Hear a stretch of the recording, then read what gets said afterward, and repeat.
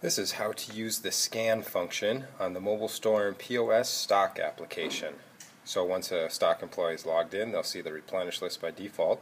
I click scan down here at the bottom. It lets me know that the scan is ready. Using the Linea Pro Scanner that this is encased in, there's a button right here on the side, and you simply tap, scan the item, and there it goes. Brings up your item detail. Now this isn't actually talking to the database, but if it was, you'd get the image thumbnail,